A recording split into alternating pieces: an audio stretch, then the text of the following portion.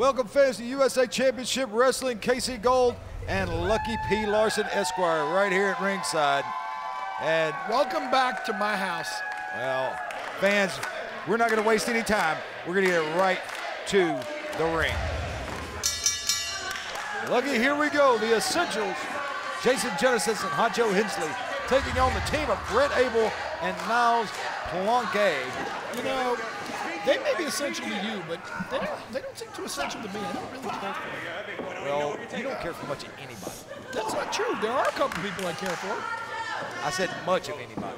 Well, there are a couple people I care quite a bit for. Oh, Honcho ducking that clothesline and caught Brett Abel with that super kick, laid him right out. Yeah, they had pretty much laid him more than right out. I think he's dead. Oh, that springboard, and now Genesis naturally a over the top. A 2-on-1. There was a tag there. I didn't see a tag. Well, that's because you're blind. I'm not blind. I don't know how you see anything with your glasses on. I can see everything perfectly. I see Jason Genesis getting thrown into the corner. Can you see that Twinkie over there? Where? And a bulldog. I didn't see that because I was looking for the darn Twinkie. Stop doing that. Stop doing what? 1, 2, 10. And Niles Planquet in now with Jason Genesis. Is that the French explanation of his last name?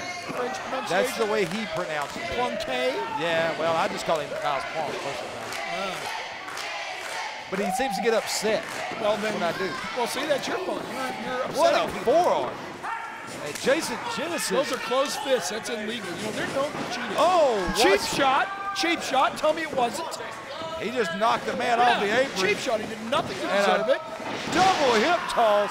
Sure. A double hip toss. They're still in the ring. What is? Oh, obviously. Brett Abel attacking. Sure. Honcho. Well, they deserved it. He attacked him for no reason. Jason Genesis right over the top rope. Well, Jason Genesis attacked him for no reason at all. He's minding his own business. Comes over there and hits him with a closed fist illegally. He deserved it. There's a tag, and now I saw that tag. Brett Abel in legally. Yep.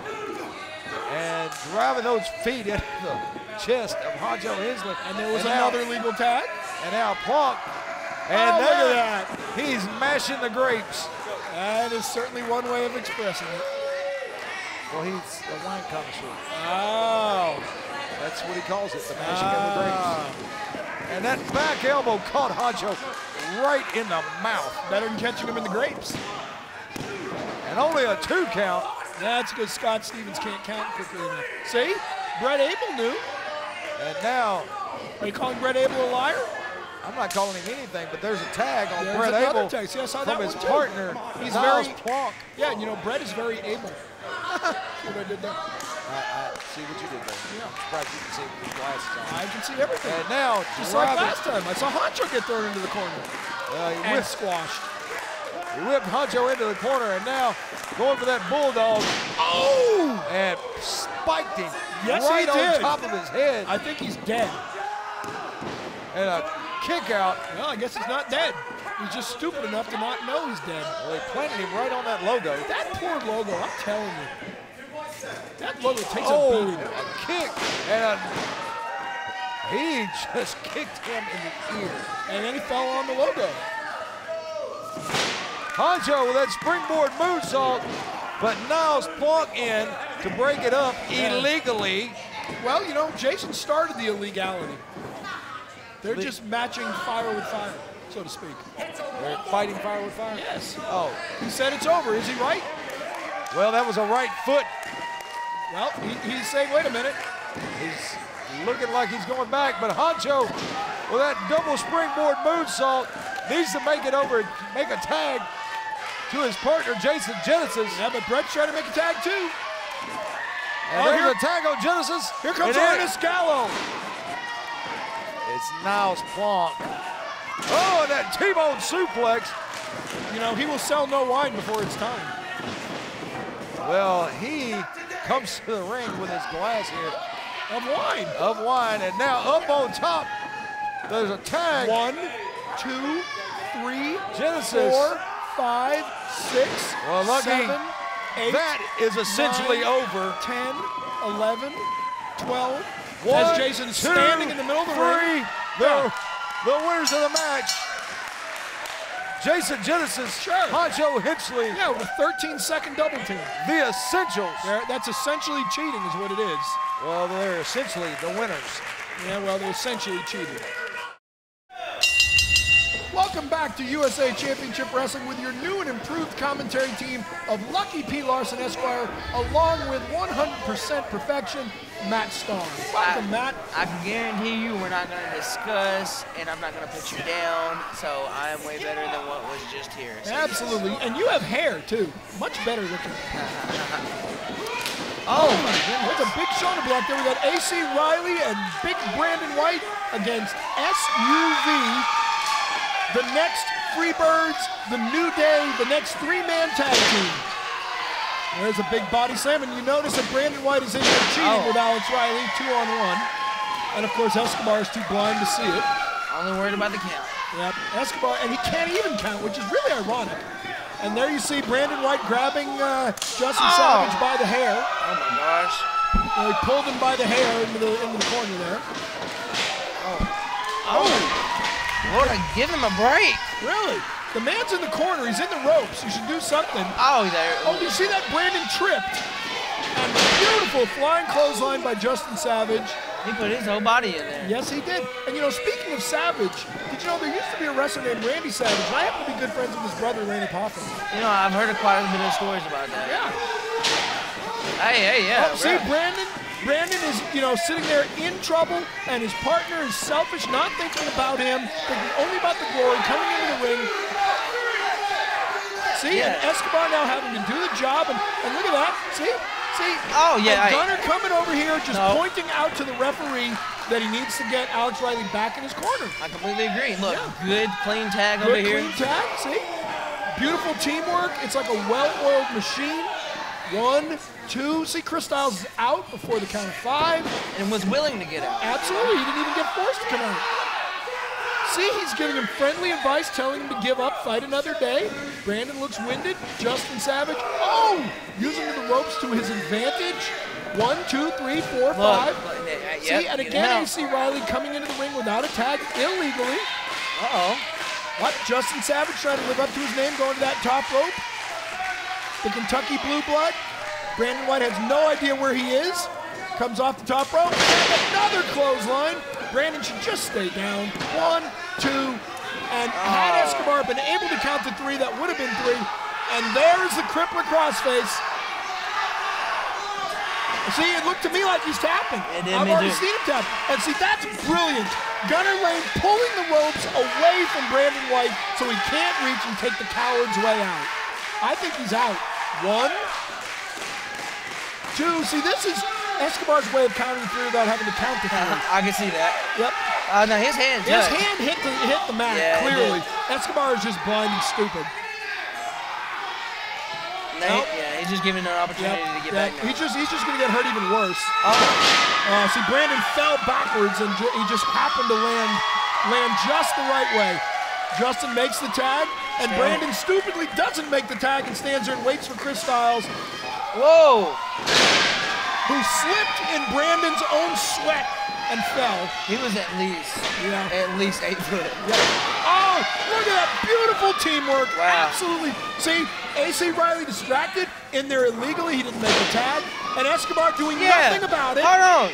Nothing about it. There was no tag. No tag whatsoever.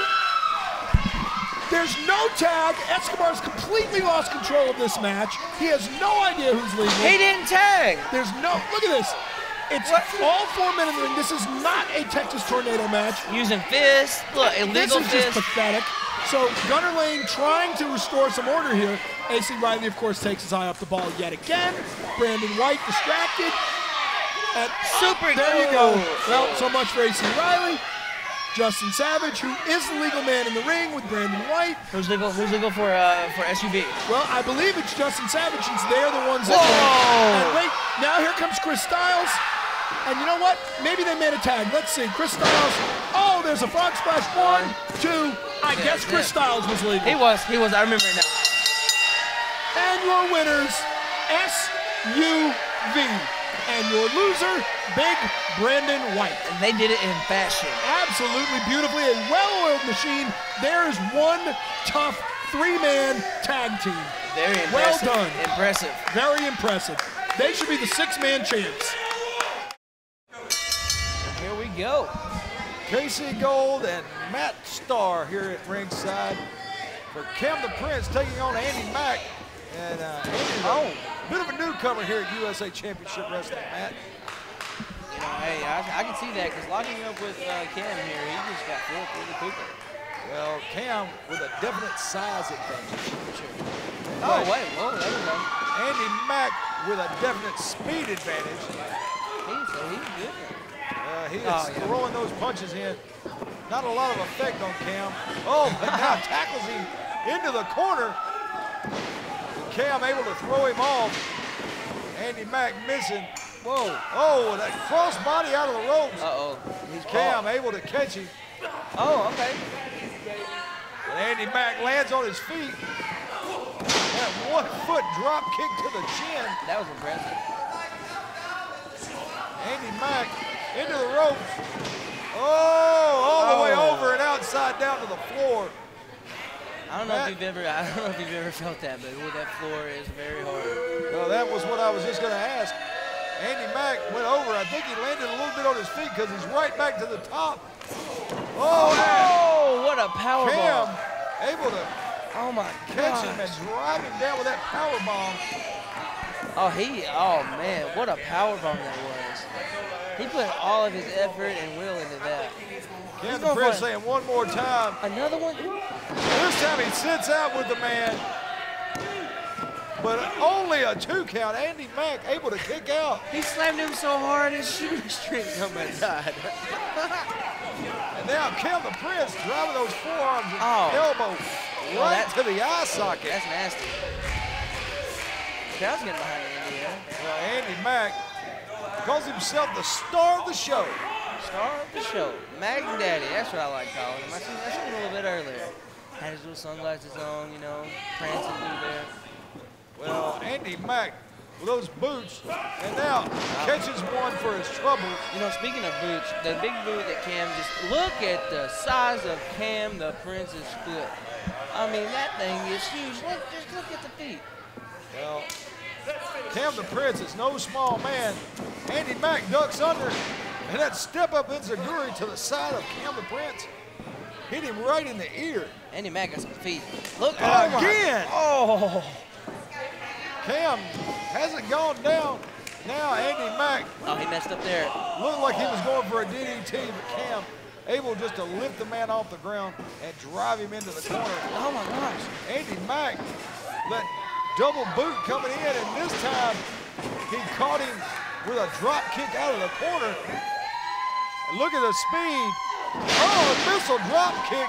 Wow. He drove, rolls himself up, trying to get over to make the cover. Oh, mistake there. Oh, I think that's a mistake right there. Well, he just set him up, pulling the man closer. I think it's a mistake. Split leg moonsault, but Cam the Prince able to get his knees up into the ribs of Andy Mack. And now Cam the Prince, ripcord clothesline, turn the man inside out. Call it a day. And there's a 3 count. Your winner, Cam the Prince. Spectacular. Spectacular. Andy Mack showed a very, very good offense, though.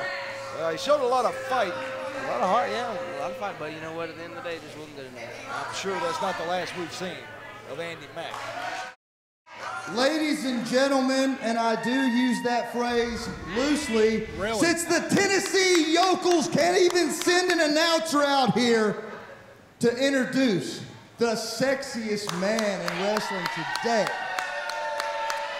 I've got to do it myself, weighing in at 275 pounds from Las Vegas, Arkansas. I am the lover boy, Matt Riviera. Stand up, Casey. With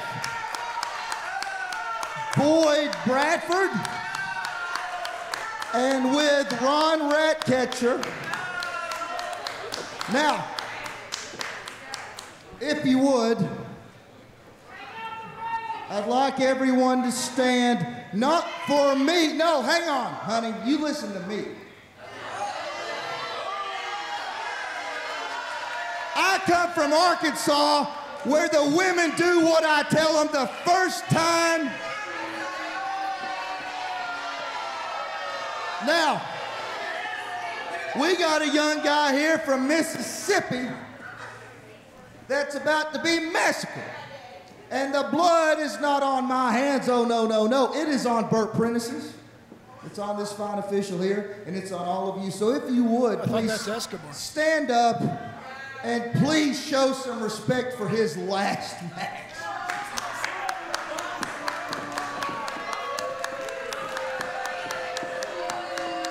Matt Riviera, sit down. What? I'm doing what the man asked. He said stand up. I stood up. I'm showing respect. See, he's even getting up. He's going to waste all his energy before this match even starts. Do you even know who this guy is? Not a clue. His name is DJ Menace. Well, his name's going to be DJ Mush in a moment. Well, I wouldn't underestimate him, even though he is not huge in stature. He is not huge in size, but he does have energy. I'll give him that. He is huge in energy and huge in heart. And here we go, the lover boy, Matt Riviera. And he's wiggling around the ring. Taking on DJ Menace here tonight. Wiggle and wobble. Well, look, Weebles wobble, but they don't fall down. You should know. I know. I used to play with Weebles when I was a kid. What is? He's weebling and he's wobbling. The lover boy showing his own little dance move there. Kind of shimmying. And I'll tell you this, he's better than Gravy. I'll give him that. Well, he is way faster than Gravy, I can guarantee you. Dude, I'm faster than Gravy. I don't know about that. I do. The lover boy. There you go. That'll shut him down. With that open hand slap to the face. And now the lover boy. Hey, he's in the corner. Running to hide. Hey, get him out of the ropes. The lover boy tries to run and hide from DJ Menace. So basically what you're saying is he's a menace to society? No, that would be you. Oh. He's DJ Menace to society. He's a menace to DJs. Well, yeah, especially if he was a DJ. Then he would be DJ Menace, which is his name. So he would be DJ. Oh, and the lover boy just missed. Hey! And DJ Menace. Hey, that's very disrespectful. Well, it's, disrespect to disrespect. It's disrespect to disrespect. Lover boy disrespected him with that open hand slap. He asked him for it. You should have heard what he said about Matt's mommy. And I'm sure he didn't say anything about his mother. Up. The lover boy. Down, right on the logo. Right dead center of the logo. That poor logo, I'm telling you. And look out. Up and down onto the logo. One more time with that body slam. Right onto the logo. And the lover boy, just driving the man back into the corner. Oh, I think he caved in his chest. Yeah. Oh, I think he caved it in again. If he didn't cave it in the first time, he did on the second one. Yes. And the lover boy, that double underhook. Oh, right onto the logo. Suplex, dead center of the ring. Right onto the logo. And DJ Menace, a little worse for wear there. A little worse for wear. That's like saying you're a little bald. And like saying you're a little ugly. Ask Missy Hyatt. She said you were ugly. I don't think so. And the lover boy up on top of his head. Look at that strength. Look at that strength. I'm telling you, the Ultimate Warrior has nothing on him. Oh, and that backbreaker. Oh, that was beautiful. Look right at that. Across the knee. Look at that. How impressive is Matt Riviera, Matt Riviera. He is big, he is strong. He is Matt Riviera, Matt Riviera. He is the lover boy, and now hooks him in. Drives the man right down across the knee. I bet you don't know what that one was called. That one was called the Indecent Proposal. I know that because he told me personally. Well, now he's locked in on that shoulder. And Matt Riviera, all that pressure. Smart and say yes. See, this kid's too stupid. Give up, fight another day. He's been paying attention to you too much. Well, then he would know what to do. He wouldn't be in this position. Well, you said he was too stupid. That's right, because he's not listening to me. Only stupid people listen to you. No. I thought I was wrong once, but I made a mistake. Yeah. Yep. Always be sincere, KC, even if you don't mean it. That directly from Lucky P. Larson. Yep. And remember, if your parents didn't have any children, you probably won't either. DJ Menace to society. With those right hands to the midsection of the Loverboy. And the Loverboy missing the clothesline. Well, that was different. A one-footed drop kick. Yes. After a breakdancing move. 2 of them. Oh, that was a good little nip up. Look at this guy. Look out. He's quicker than a hiccup. And he's quicker than your vocabulary, that's for sure. That's true. And there's a cross body. Lands right on the Loverboy's head. But he didn't have enough body mass to keep him down. And now, and Ron Ratcatcher on the outside. I didn't see anything. Hooked the man's foot. No, he did not. He did. Walked right by. DJ tried to kick Ratcatcher and he slipped. And Loverboy takes him up. Right under the logo. Powerbomb. 1, 2. Oh, he kicked out. What intestinal fortitude by this man. The Loverboy picking the man up. No, he kicked out with authority. He picked him up. And now. Up the lock of shame. The lock of shame. And he's given up. There's the tap out. And your winner of this match here on USA Championship Wrestling, the Loverboy, Matt Riviera. All right, get up now, KC, and applaud the man. He deserves it. That was a hard-fought battle.